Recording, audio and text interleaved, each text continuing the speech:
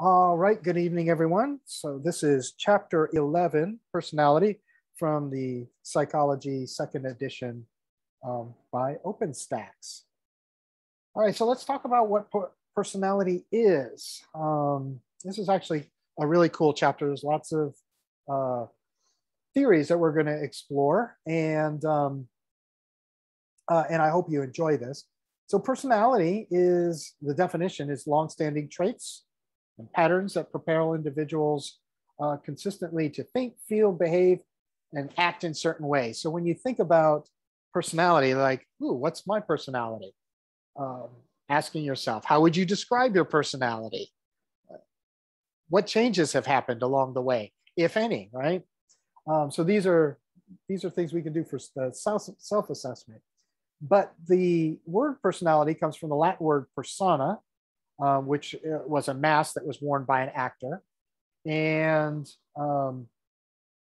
they used to use masks to basically represent or project a specific personality trait. So you'll see here, these masks, there's happy, well, some of these, that looks a little frightened, curious, shy.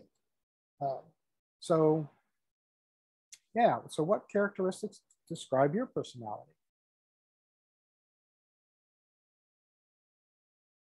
So humans have been thinking about personality for a very long time. So some historical perspective. So Hippocrates from 370 before the Common Era, BCE, he theorized that personality traits and human behaviors were based on four separate temperaments that he associated with the four fluids called humors of the body. So first one is caloric, which is yellow bile from the liver.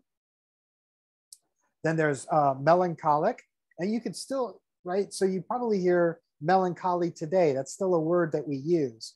That was black bile from the kidneys.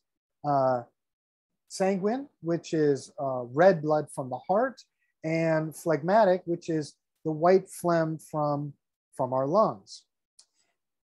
So that was Hippocrates. And then along came Galen, and he believed that both diseases and personality differences could be explained by imbalances in the fluids that were described. And he's basically using the same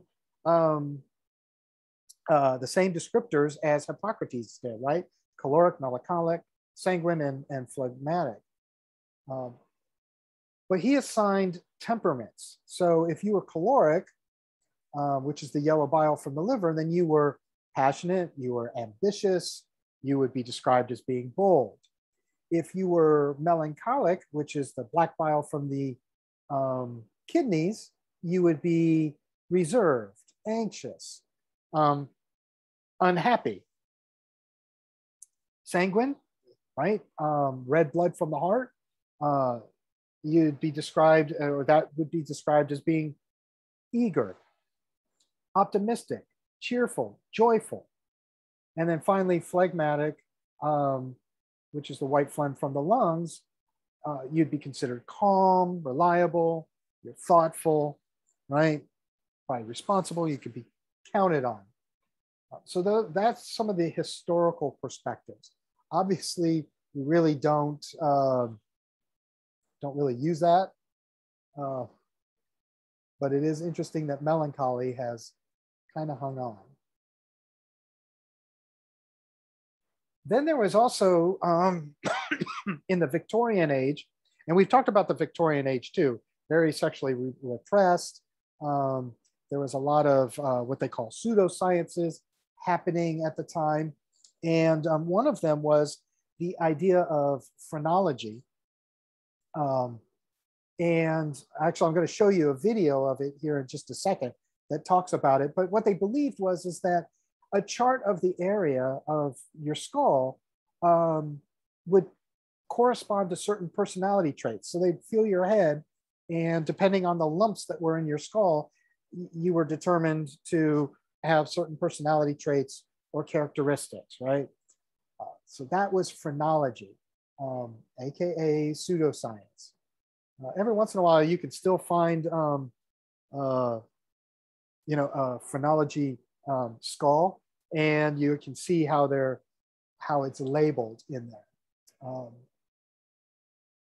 Let's go ahead and watch this video here. It talks about phrenology and a lot of exciting neuroscience was happening in 19th century England. Victorian scientists were figuring out that certain parts of our brains are connected with certain parts of our bodies, like different senses or muscles. But mixed in with the legitimate research was some pseudoscience, or misleading ideas that spread without rigorous scientific backing. Like one theory from Viennese physician Franz Joseph Gall, who thought that character traits like religiousness or curiosity were also linked to specific brain regions. This theory became the basis of phrenology, a field of study that claimed that you could determine someone's personality by the shape of their skull. Phrenologists believed that all human brains were made up of many distinct organs that could be mapped to various personality traits. They claimed that the more you used a certain brain region, the bigger it got, and the less you used it, the smaller it got, kind of like how muscles work. And they assumed that the skull conformed to the shape of the brain, revealing where these bigger and smaller organs were. So theoretically, you could inspect someone's skull to figure out parts of their personality. Phrenology became enormously popular in the UK around the early 1800s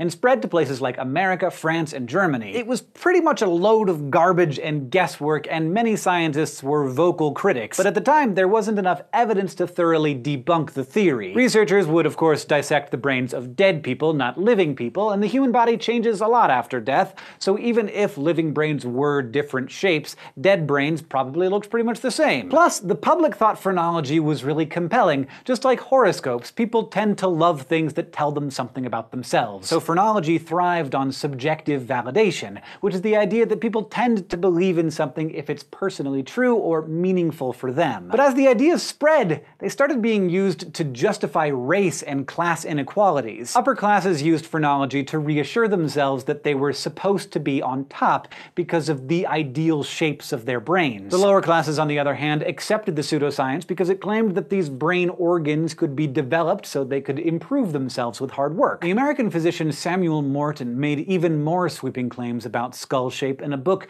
Crania Americana. Morton argued that Caucasians were superior to other races like Africans and Native Americans because of craniometry, or different skull and supposedly brain sizes, which is just racism under the guise of science. Some phrenologists used these ideas to rationalize slavery and colonization, while others were anti-slavery because they thought these inferior races ought to be protected. Eventually, all of this scientific racism was acknowledged, and phrenology's legitimacy took a nosedive in the mid-1800s as we continued to learn more about how the human brain actually works. First of all, the brain conforms to the shape of the skull, not the other way around. And secondly, the brain does not physically grow or shrink like our muscles. Phrenologists were also wrong that the brain was made up of discrete chunks. It's one organ with a bunch of networked cells. But there was something to the idea that the brain was spatially organized, and different regions were linked with different functions, which we call functional specialization. The French physician Paul Broca contributed some evidence to support this idea in the 1860s. He found that damage to the left frontal lobe in humans was linked to speech impairment without affecting someone's ability to understand what other people were saying. In the 1870s, Gustav Fritsch and J.L. Hitzig were experimenting with stimulating different parts of the cerebral cortex of a dog, which produced movement in different areas of its body. Through experiments like these, scientists were able to develop a better understanding of different regions of the brain by the start of the 20th century. Unlike phrenological maps, which assigned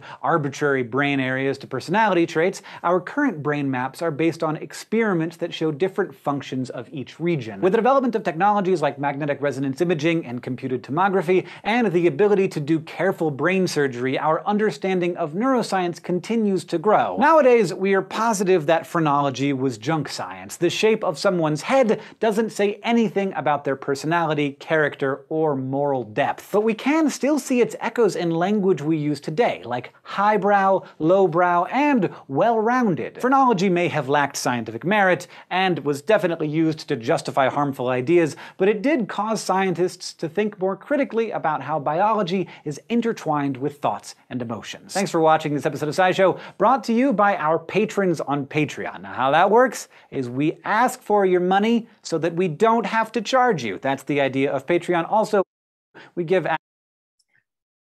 And I will dispense with the commercial. although they might come back and say that I have a copyright violation, but it's all good. All right, that's yeah. So just kind of touching back on the phrenology and measuring people's heads, and that actually, if you think about what happened in like Nazi Germany, they were still doing that to justify the treatment of Jews and gypsies and what they considered to be non-Aryan individuals. So mid 1800s may seem like ancient history. Mid 1900s, still kind of hanging around. And as he pointed out, lowbrow, highbrow, well-rounded. So if you have a well-rounded skull, you are superior, right? According to that phrenologist. So some other historical perspectives. Sorry, one was Immanuel Kant, or Kant, I should say, agreed with Galen that individuals could be organized into 4 temperaments, and so. And then he did, well, this is what he did. He did it, Wernicke's area and the Broca's area are fighting with each other again. Developed a list of traits to describe each personality in the 4 temperaments. And so this is from your book. And so this would be, let me turn on my laser pointer. So melancholic, we kind of talked about this before. Anxious, worried, right? So it's kind of broken down into each of these. And then Wilhelm Wundt, if you'll recall from chapter 1 intro, and he was the first person to have an actual lab in Germany. He suggested that personality could be described using 2 major axes. One is non-emotional versus emotional, and then changeable versus unchangeable. And you can also see that in this diagram as well. So you have strong emotions here at the top, right? Weak emotions at the bottom. So this would be the emotional, non-emotional, and then unchangeable versus changeable. So the more they went into these directions, right, in these quadrants. Let's see. And then I got to look at the time. Okay. Psychodynamic perspectives. Sigmund Freud, he's popping up again. And neo-Freudians, and here's one of the things. So Sigmund Freud, he's considered like the father of modern psychology, right? We still talk about Freud, even though some of his theories are really not anymore. There's no credence to some of them, but there are things that he did that we still use today, and we're going to be talking about that, like with defense mechanisms, etc. But if you'll recall, and we're going to hit it again, probably on Wednesday, because I don't think we'll have time to get all the way into it tonight.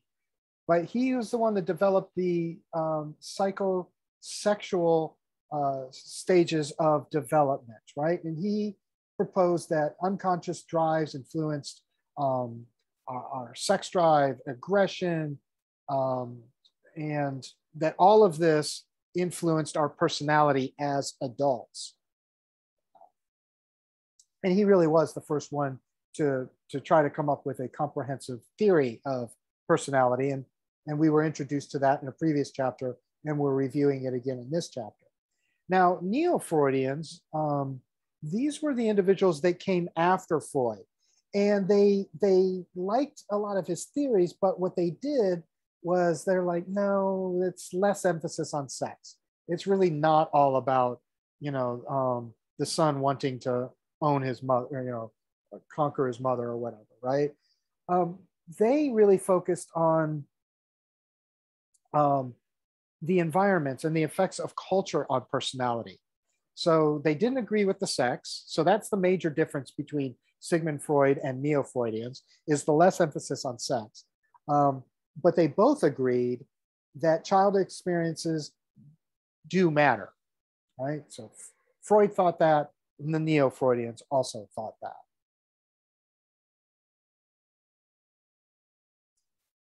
So Freud also talked about levels of consciousness, defense mechanisms, and of course, we were just talking about stages of psychosocial development. And so his levels of consciousness is very often depicted as an iceberg.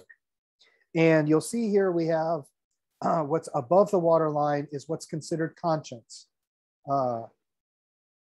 And unconscious is below the waterline.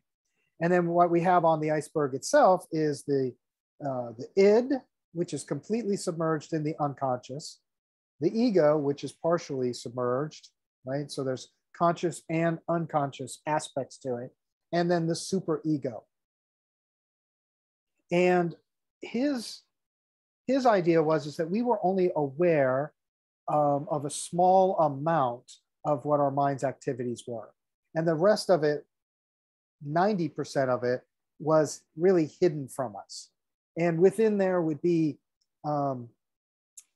unconscious or unacceptable urges that we may be experiencing. And he also believed that all of this affected our behavior, even though we're not aware of it. One of his famous things that we still say today, I bet you've heard it probably recently, about Freudian slips. And what a Freudian slip is that slip of the tongue is saying a word that you did not intend to say, but are usually connected with sexual or aggressive urges that is slipping out of the unconscious. So I say something, it's a Freudian slip, and what that's indicating is that that's what's really going on in my mind, in my unconscious.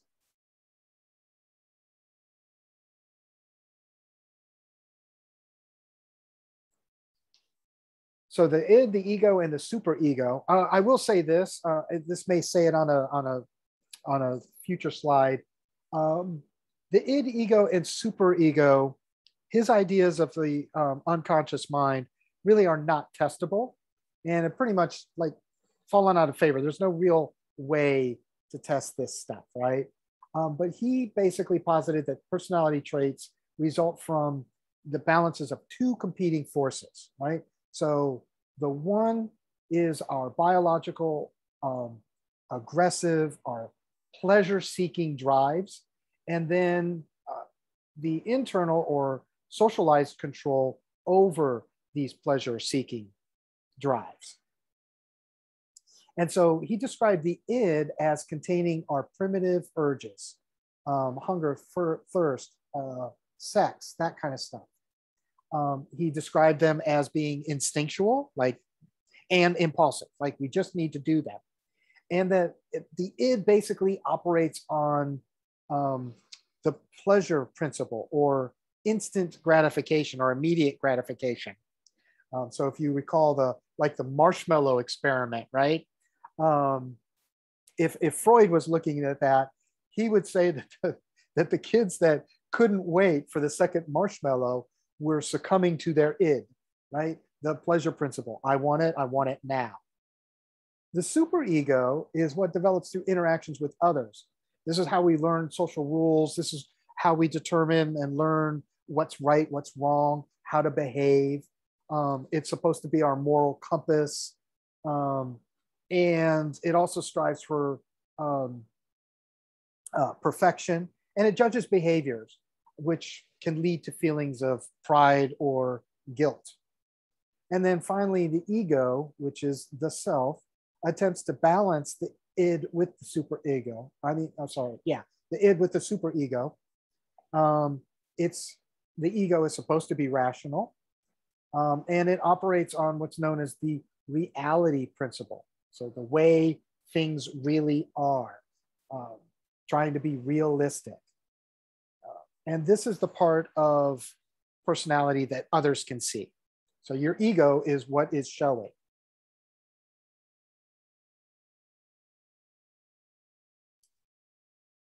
So this is another graphical one. So you have the id, and this is what I described earlier, is I want it now, operates on the pleasure principle.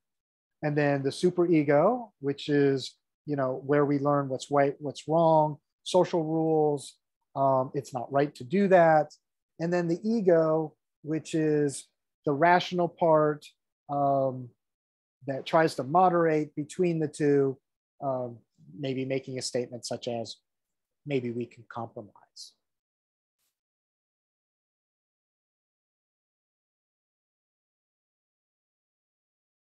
And let's see here. Let me see how long this, I think it's 6 minutes. So I'll show this video and then we'll come back together and go from there. Hold on a second. I'll turn off the pen, otherwise the pointer doesn't work. Hello and welcome to today's episode of The Drawing Board. My name is David Franklin and I'm your host, and thank you so much for joining us for a 30-day YouTube Tesseract Dice campaign where for 30 days we're talking about the science behind our Tesseract Dice on Kickstarter. And today we're going to be continuing talking about some scientists, talking about Sigmund Freud, the popular psychologist, and answering the question, what are defense mechanisms? Sigmund Freud is considered the father of modern psychology. However, a lot of his theories have been widely discredited as only partially true or not true at all. However, there are a lot of things that still hold some sort of value, like defense mechanisms and his idea of the id, superego, and ego, and we're going to talk about that today. Now, all defense mechanisms have something to do with the id, superego, and ego, so we're going to start by talking about them. The id is the unconscious reservoir of the libido and the psychic energy that fuels instincts and the psychic process. It's rather selfish and pleasure-oriented, kind of like a kid, and has no ability to delay gratification. The superego contains internal societal idea of good. This is basically your moral beliefs that differentiate between good and bad and right and wrong. Now, both the id and the superego exist in your mind at the same time, and so does the ego. And all of them are sort of fighting and vying for attention and affecting the way that you think and feel. And the ego acts as a moderator between the pleasure-seeking id and the moral-seeking superego and seeks to find a compromise that pacifies both. And it can be viewed as the individual's sense of time and place. Now, Sigmund Freud thought that no one escaped childhood undamaged. Basically, that you would run into things that your mind didn't like or couldn't cope with, so it had these sort of defense mechanisms that would seek to pacify the id. The id is the child and doesn't like to feel bad. It doesn't like to feel less than. It doesn't like to feel hurt. So, defense mechanisms are a way of coping with these negative emotions. And we can start with repression. This is the first defense mechanism that Freud discovered and is arguably the most important. Repression is an unconscious action that the ego takes in order to keep terrible and horrible, disturbing things from becoming part of our conscious thought. They remain hidden underneath, so these thoughts get repressed or pushed down into the sea of our subconscious, remaining hidden, because if they came to the surface, if they became conscious thought, they would cause anxiety and all sorts of traumatic, horrible physical and mental effects. However, some of those effects still come to the surface because those memories and thoughts still do exist in our subconscious, gently influencing our feelings rather than allowing us to remember the events themselves. The next defense mechanism is called projection, basically saying, I don't like something about myself, so I'm going to deny its existence and its truth about me, but I'm going to point it out and how much I hate it in other people. Displacement is another defense mechanism, which is the redirection of an impulse. Basically, a good example of this would be, let's say you're at work and a boss starts yelling at you. Well, you can't yell back at your boss or else he'd fire you, but in order to deal with that negative pent-up emotion, you're going to go home and yell at your children or your wife, something that you can yell at without being fired. I'm not saying this is right or okay, but it happens. The next defense mechanism is sublimation, which is similar to displacement, but takes place when we manage to displace our emotions into a more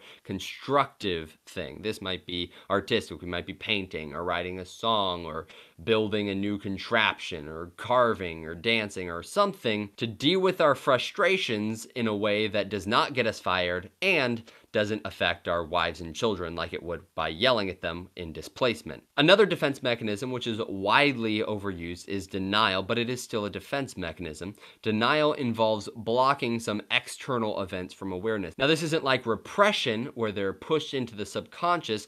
Denial is more of the conscious and logical decision to ignore these thoughts and feelings. But it's not quite as conscious or as logical as you might think. It almost happens automatically because the alternative is so traumatic and so horrible to the individual. Another defense mechanism is regression, which is taking a step back psychologically and physiologically when faced with stress. For example, if we got horribly injured and ended up in a hospital, people have been known to wet their beds because they're so scared. They kind of step back into a childlike mentality, or they might start sucking their thumb or wanting a blanket or something like this. It's a rather uncommon defense mechanism, but it's still something that Sigmund Freud theorized. And the last of the defense mechanisms is rationalization. Rationalization is the cognitive distortion of the facts, basically meaning that we're going to reconstruct our idea of reality so that it doesn't disagree with the things that happen. We often do this at a fairly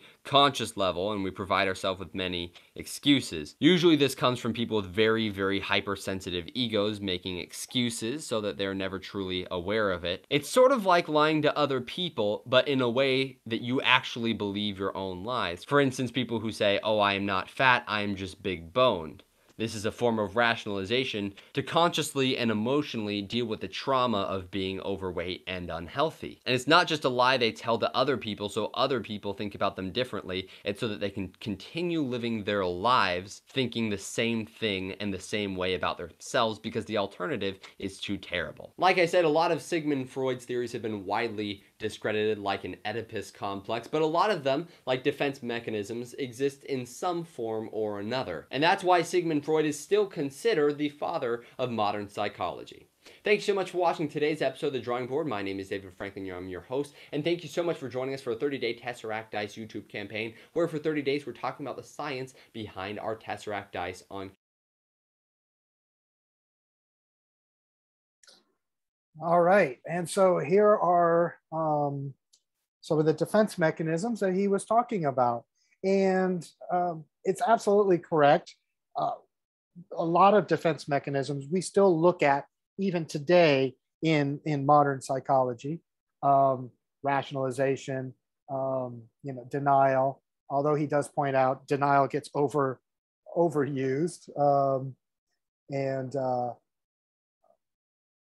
and projection is another one. So this is from your book, and it has some really good examples on the other side, right? So for instance, projection. Chris often cheats on her boyfriend because she suspects he is already cheating on her. So that's engaging in a behavior.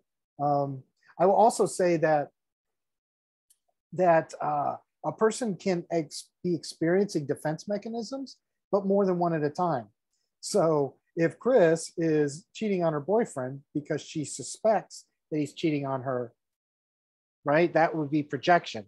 And then she also might use rationalization to justify her behavior. Well, he's doing it, so it must be okay. I'm not doing anything wrong. He started it, as an example. So a person could be using more than one defense mechanism at a time. So, all right, so here's what we're going to do. We are going to end on defense mechanisms. And so this will conclude part one. Let's see. Oh, first, there's a question. One, why do those things relate so closely to grief and loss? That's a great question. A person, for instance, a person can be in denial, right? If we look at the stages of grief, right? The first stage is shock and denial. That would be a defense mechanism because the trauma of the loss is difficult to bear. So a person may engage in that. As far as any other defense mechanisms, I don't really see that as being too connected with other grief reactions. It could be, you know,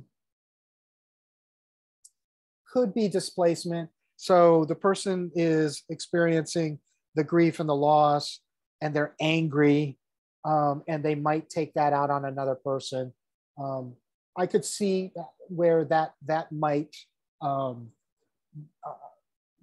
up. I generally, me personally, don't think of defense mechanisms in that way with grief and loss, but your question certainly makes a really good point. And yeah, and I could see how some of that might be part of the grieving process, but it might be under bargaining, anger, etc. Right? So yeah. All right. Any other questions before we go? All right. So we will pick up with part 2 of chapter 11, personality, on Wednesday. Don't go anywhere just yet. Stop the recording.